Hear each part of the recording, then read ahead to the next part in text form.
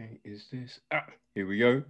Okay, so I am here with Ariana Melendez. Yes, Is sir. that good, right? Yeah, you got it right. Proud. I just butcher people's names sometimes, and it's Okay, just some like. people get it wrong a lot. It's no problem. So Ariana is yeah, gonna be kicking it on the upcoming Invicta card on Friday.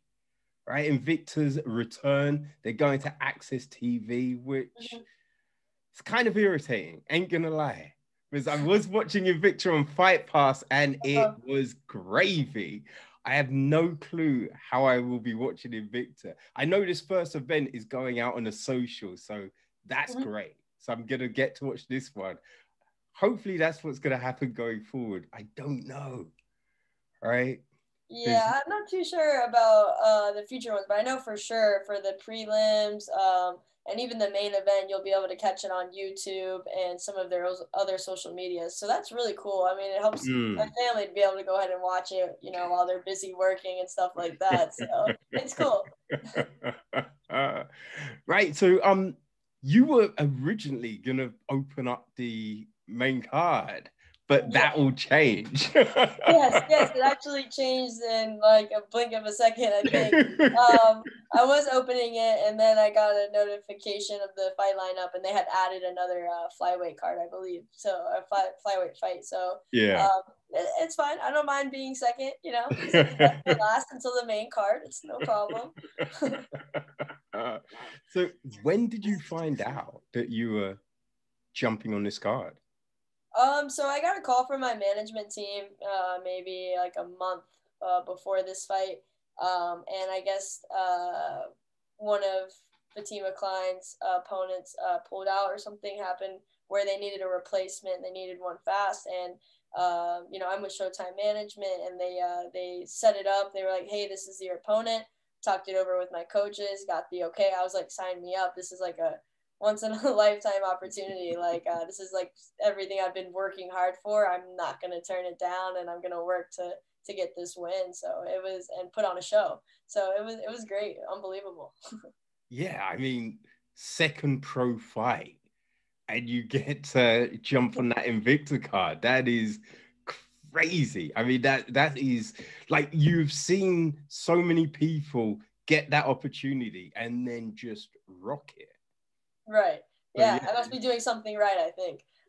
yeah. I mean, what are you doing, right? So you haven't got a fight. You're waiting maybe to see what comes, and this fight comes. But what are you doing before that call? How are you keeping? Are you hitting the gym like every day? Like, what's the whole? Because you hear when fighters hit fight camp, right, that they go through this certain process. But for someone who's so early in their career, is it like fight camp every day essentially? A little bit. I mean, I had set a goal as soon as I turned pro that I wanted 4 fights this year. So within, those 4 fights, of course, I have to stay active because you need a little bit of space in between to, keep training, work on that cardio, work on the mistakes you possibly made on the last fight. So even after the Watson fight, I was back in the gym the very next week, sparring and, correcting the little things that I had done there, and, stayed active as far as cardio goes, running and getting that, as much as I hate the road work, I have to do it. So I definitely kept running the 3 miles a day that was suggested by a teammate of mine to keep my cardio up. And yeah, so just, pretty much staying active. I hit the gym about 4 times out of the week when I'm not in camp. And then when I'm in camp, I'm in there about 6 days out of the week. So there's only about a couple day difference, but I try to stay in there as much as I can, because when I'm in there, I'm just so motivated and just ready to work no matter what. So it's nice. Yeah, no, that's cool. That's cool. Like, so made your debut, right? And you get a submission, first round submission, about just over halfway through the fight, that must have been like, what is your thought going into that fight? Oh, I was very nervous for that fight. You know, Glory Watson, I believe was like the top 5 ranked in the her state, and Mm. she's like known to be a very aggressive striker. And I've gone against a couple of strikers and stuff like that. So I mean, it was just mainly just getting over the fact that she was 6-1, that her record was like phenomenal, you know. And you know, I didn't have the best start to my amateur career, so you know, just having that number in front of me, I'm like, oh wow, okay, so she's got talent behind her. I'm gonna work hard, you know. I'm gonna study this fight that I see on her, and I'm gonna, you know, see what I can do to, you know, have a really good camp to make this a win. And I had a phenomenal camp. You know, I had some of the best teammates I could get, you know, and you know, just worked really hard. And I'm just so glad it showed in that debut. It was fun. It was really fun to be able to get a guillotine choke, you know, in the first round is definitely something I'm really happy about. Oh man, you should definitely be about that. But what was the fault though? Because it seems crazy, right? Someone making their debut going up against someone 6-1. You just be like, oh, that seems crazy matchmaking. But if that didn't happen, you wouldn't get that win and you wouldn't be fighting on Invictus. So it's like, you know, it was the right fight because you won that fight. But looking Yeah. at that fight on paper, you think, oosh, that's Yeah. crazy. Yeah, well, we were both debuting. Her amateur career was 6-1, so it was just, you know, someone's O has to go type thing. You know, like we have to even it out. And you know, I'm just glad that I was able to come out with the 1-0 on that fight. Okay, that's cool. But yeah, you did mention, right, that your amateur career started off a bit rocky, right? So 2 losses. What kept you going? Oh A lot man. of people would have just been like, looks like fighting ain't for me, right? You lose one and you're like, okay, I mean, that I wasn't prepared. Like that happened and that happened, and that's the only reason. You can make like rationales in your mind, but then you lose the next one. And Mhm. does doubt start to hit you and think, am I actually as good as I think I am? Like, am I ready for this? What went wrong? Like, what am I doing? Like, what were you thinking? Yeah, I actually got a story that I've never told anyone, so it's new. Okay. So after the Connecticut fight, you know, I was like maybe like 2 weeks before that, I was battling with pneumonia. So I Oh, was like, I had to take like 5 days off from training and stuff like that, and I was just completely drained. But I wanted to fight. I wanted to, you know, make an impact in Connecticut. Like you're getting flown out to Connecticut to fight at the Mohegan, you yeah, know, like yeah, that's not an opportunity you pass up. So yeah. I did the best that I could to rehabilitate. I was doing like lung breathing exercises so I could breathe better. Like I was just doing everything possible to speed up, you know, getting better. So we finally we fought. You know, towards the second round, I was already just really tired, and I knew that I had better cardio than that, way better cardio. But Mm. unfortunately, with you know that incident playing into it, it wasn't, you know, it didn't play into it. But after the fight, you know, I went into the back locker room and I was really upset. I had 2 coaches with me that trip. I had Kenny Augusto and my striking coach Alec Brooks. And you know, I just looked at them and I was like, I don't know, guys. Like, I don't know, like, and they shut it down right away. They were just like, stop. They were like, stop right there.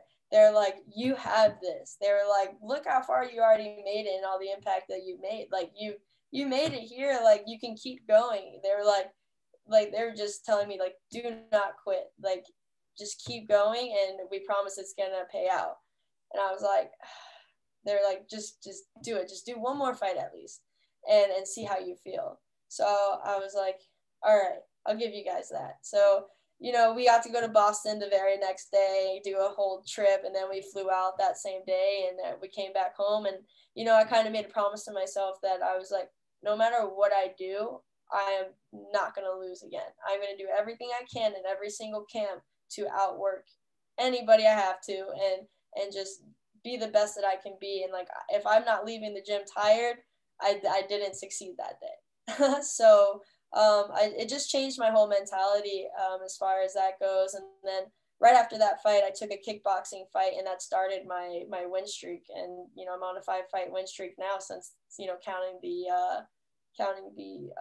kickboxing fight. Yeah. So it's awesome. I just, between the team that I had behind me and the mindset that I put myself in, I made it here. So it's great. I mean, I think that says a lot, right? Because so many people would have just, after the second loss, just been like, this ain't for me, right? There's other things I can do where I'm not getting punched in the face. So right. I might as well do those. You know what I mean? Right. This job doesn't seem as bad. You know? Right. Exactly. Yeah, no, I completely understand. There was just when you have the perfect equation of a teammate and teammates and just being a go-getter and just not giving up and really truly believing in yourself.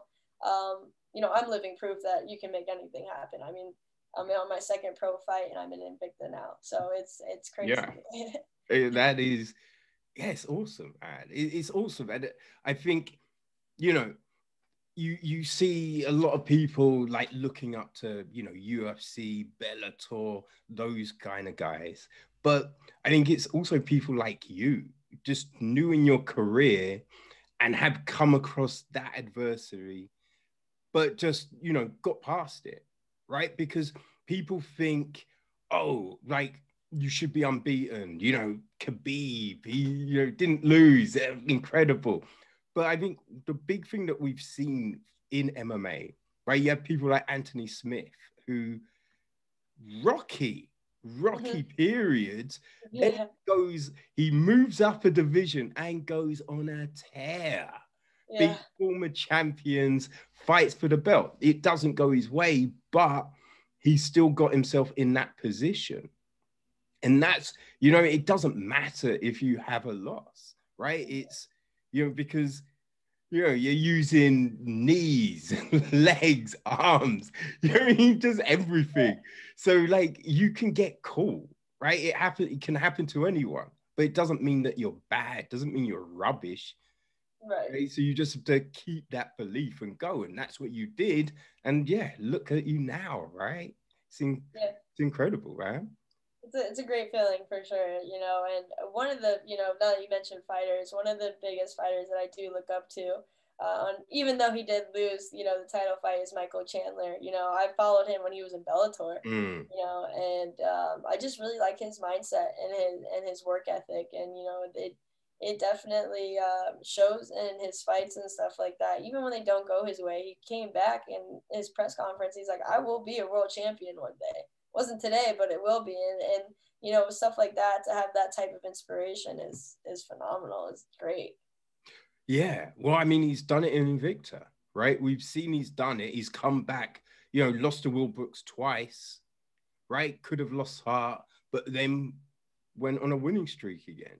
So it's just like, yeah, it can happen. Put himself in the position to, get to that title fight in the UFC, which he was seconds away from winning. Yeah. Right? There are so many referees that would have stopped that fight in the first round. Yeah. It is so crazy how that fight went. You know what I mean? But that's the sport, right? That's how it goes. Yeah, definitely. But it's like, even, looking at referees, right? In the Mazzano fight, she gets stood up and it just... Sorry about this. 1 second. Yeah, no worries. Hey, we made it. Yeah, I can't remember what we were just talking about. Oh, yeah, no, just how things change. Referee can stand you up. I mean, so many different things can happen in a fight. But how do you prepare yourself for those different scenarios?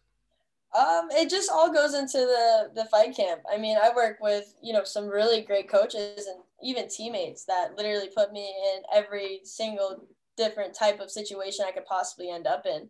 You know, so if we need to work on throwing a bunch of strikes to finish the fight and not get tired, we do that. If we need to practice more groundwork and not get stuck in dangerous situations, we work on that. You know, it's really important to me to be an all-around fighter for any type of fight that I get into. So, you know, for the team that I have, you know, they help me with that. They help me get prepared for moments like that, to where if, you know, they're able to survive that round, if I was about to get a TKO, that, you know, I'm able to recuperate and, you know, get ready for that next round and not be drained. You know, if I'm, you know, on top and, you know, they're about to go for something, I have teammates to help me get ready for that. So it's all about the camp, to be honest, and the different type of fighter that I'm fighting, or an opponent. We all make adjustments to go ahead and make sure that we secure the win. So when you're doing your jiu-jitsu, you're starting off with someone on your back or on top of you, all of that stuff? Yeah, well, definitely. That's something that I've been working on a lot, especially with this camp, is just already getting myself in dangerous situations, and one, not panic, and two, you know, try to be smart and figure things out step by step. And, you know, it's so nice to have it just that, you know, we practice it in training where my coach will be right there and be like, okay, Ari, so do this. Okay, now go here. All right, now do your best to get out of this. So it's really beneficial for sure to just put yourself in those positions in training. So if you do get into them while you're fighting, you don't panic and you know exactly what to do, or, you know, you have your coach there to kind of help guide you and, you know, help you listen and, you know, help you, you know, get out of that situation. Yeah. Because I think it's an interesting thing, because you hear a lot of people be, my jiu-jitsu is great. And then when you see them on bottom in a compromising situation, they don't know how to get out of it. And you just think, how are you training? You know what I mean? Like, are you putting yourself in those compromising positions? So it's definitely good to hear that, hey, that's what you're doing. Yeah, no, I definitely don't get spoiled in camp. I get handed to me more times than I win, and that's what makes me the fighter that I am today. So it's great. I mean, I train with some amazing wrestlers, Luke Pastay, Kenny Augusto, and I've got some of the best striking coaches I can get. You know, Coach Alec has really developed a whole system around, you know, my fighting style and stuff. So we're prepared for anything. Anywhere the fight goes, we're prepared for it. Cool. So out of everything, what would you say is maybe your speciality, the thing that you enjoy the most? Striking, jiu-jitsu, wrestling? Oh, that's so hard because I've gotten a TKO before and I've gotten submissions before. I would say I do enjoy the striking part a little bit more, just because you're able to like pick apart your opponent a little bit better than you are on the ground. So you're like able to see more of like how they're reacting and stuff like that. So probably maybe striking. Okay. But you're ready to take it wherever it's going to go, right? Oh, absolutely. Of course. We train for everything. That's good to hear. Now, one thing I always wonder about, weight cutting, right? How is that for you? Let's see. This is probably like the 8th time or 9th time I've had to cut down to 115. I would like to say I have it down pack now. So it's actually fairly easy for me. You know, I woke up pretty light today, so, you know, I'm able to enjoy a little bit more. And, you know, we have a full system that we follow to cut weight. So it's very beneficial to be following that system now that I have that to kind of go off of. And it works like a charm every time. And if I ever have any questions about anything, my coaches are always there for me to go ahead and answer them whenever I need them, or to be like, oh, maybe you should eat more. Maybe you should, you know, cut back on this a little bit more. And we make 115 just fine. That's great. Because I think it's one thing that we see a bit more of, but missing weight, right? There's been a few Invicta cards where the few athletes have missed weight. And I think women have got the, you know, menstruation issue that comes in, which makes it harder, right? So how do you kind of factor that into the weight cut? I mean, that's definitely something that you have to plan for. You know, if you feel like that's gonna happen, then you have to eat a little bit less, or you have to compensate for having that extra water weight. You know, I can proudly say I've never missed weight, knock on wood. Even That's when I great. was an amateur, you know, I believe 3 opponents miss weight on me in my amateur career. So whereas, you know, now so far I haven't. Especially now that I'm getting paid, I will not miss weight. But it's a system that you have to follow, and you know, just like everything else, you need to go off of what your body, you know, feels. So if you think that's gonna happen, you have to prepare for it, and you have to cut back on one thing. It might suck, but I mean, at least you know you're gonna be walking on that scale, making the weight that you need to make. Yeah, no, for sure, for sure. And now you're in the pros, right? Is there a weight your competitor might come in at where you're like, we're not taking that fight?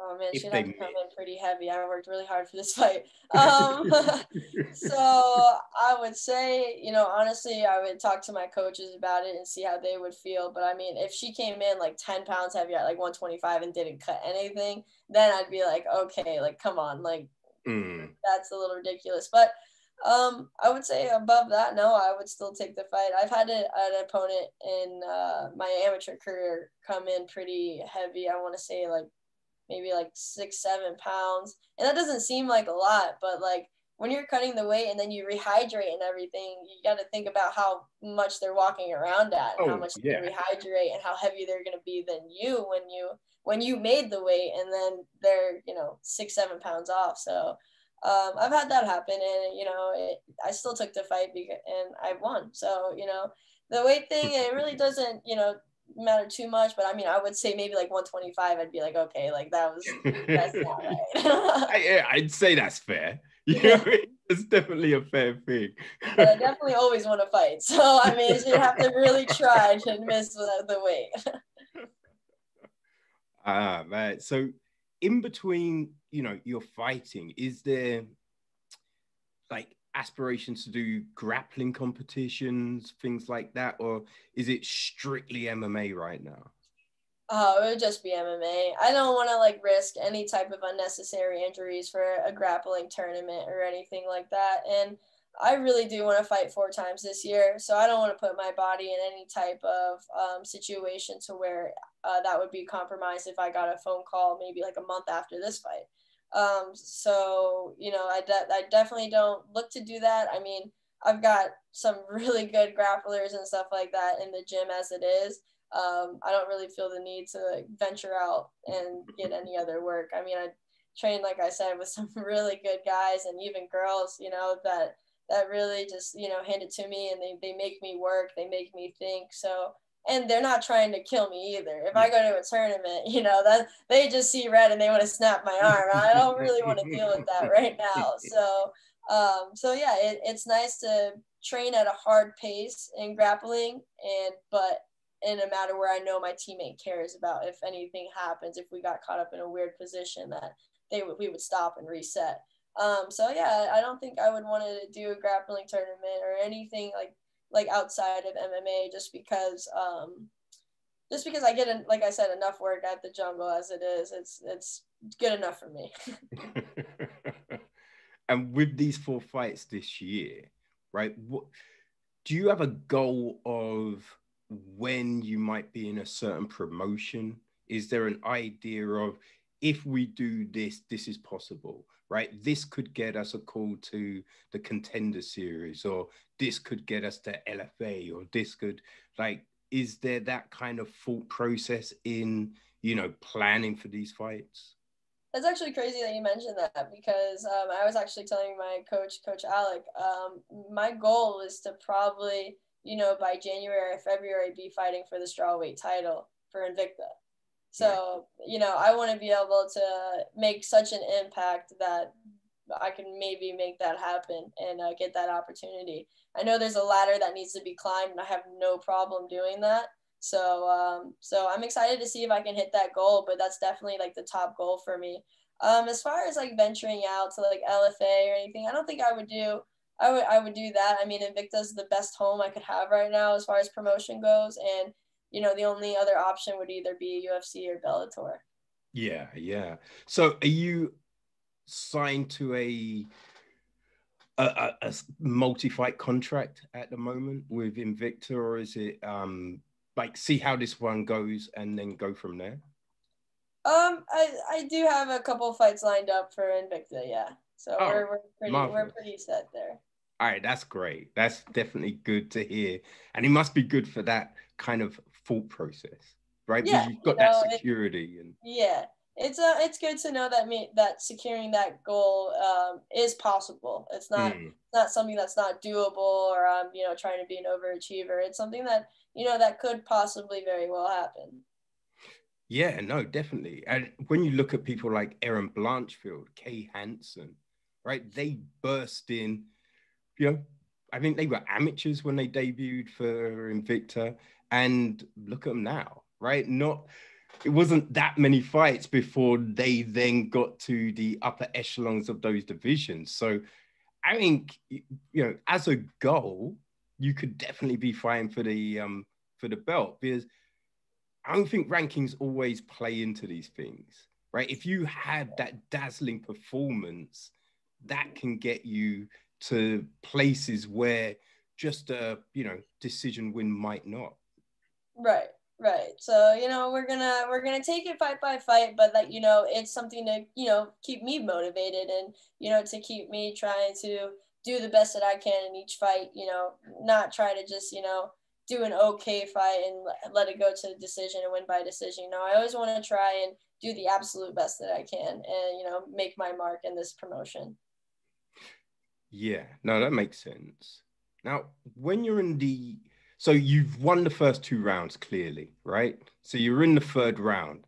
Opponent's tough, but you think she's getting tired and there could be a possibility of a finish, but you're winning the round, right? Do you take that victory, or do you push?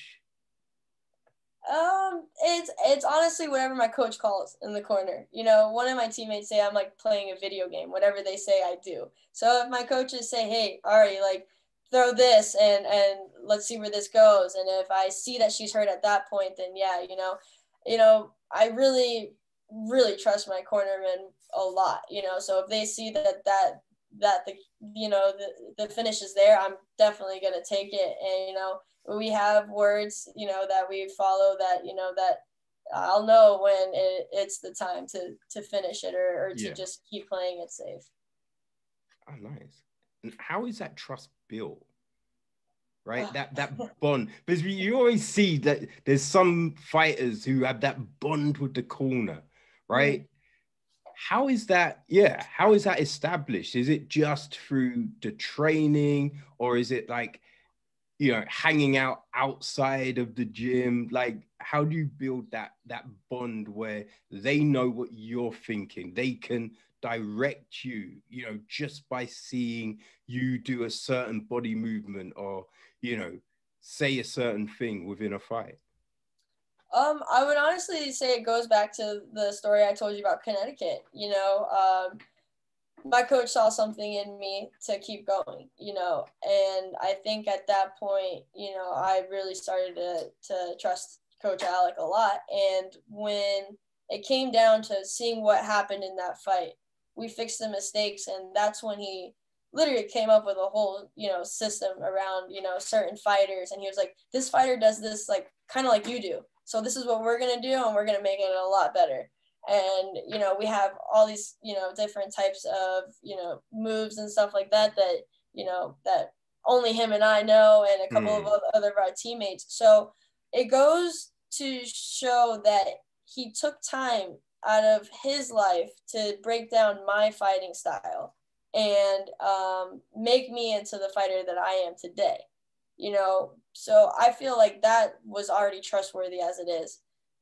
And, as we, continue to train together and stuff like that, little things are developed to make me better. And, each training session, there's more trust, each time, one of us is having a bad day and they reach out, there's trust there, like I definitely trust no matter what this guy calls in my fight that we're going to get the job done. Coach Alec, fun story, actually just fought Saturday for combat night. He got a second round rear naked choke. Okay. Nice. That Tuesday before he fought, he held 7 5-minute rounds for me while he's cutting weight. That right there proves to me that I can trust this guy. If he's willing to be almost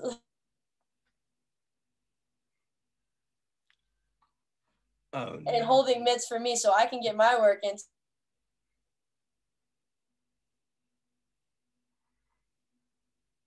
Oh.